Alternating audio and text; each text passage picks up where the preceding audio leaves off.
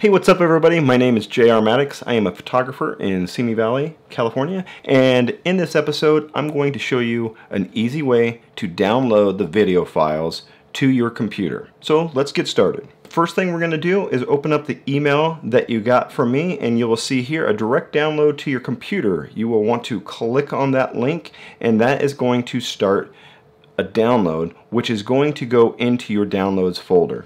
And on my computer, it downloads folder, it looks just like this, and on a PC it is going to look like this. You're going to click on this little box right here, that's the file explorer, and then from here, right here, you're going to see the downloads folder. You double click on that, and that is where your files will be downloaded to.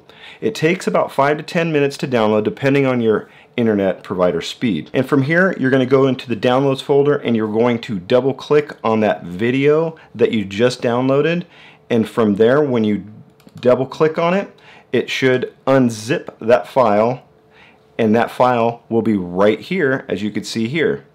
And if you like, you can drag and drop that to your desktop. And when I say drag and drop, it means left click on the file and hold down and drag it to your desktop. And what I would do if I were you, I would right click on your desktop and create a new folder.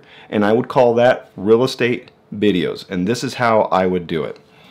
I would right click on my screen and click New Folder, and in that new folder, I would call this Real Estate Video, and hit enter, and that's where I would put all my videos at. And now that I clicked on that new folder that I just created on my desktop, there is my file right here. That is my video. I can double click on that and I can view that on my computer, and that is where it is stored and will always stay until you move it. From here, if you have a Facebook account, you can upload it to Facebook or YouTube or any other kind of social media. If you don't know how to create a YouTube, or you don't have a YouTube or a Facebook, in later videos I will show you how to do that.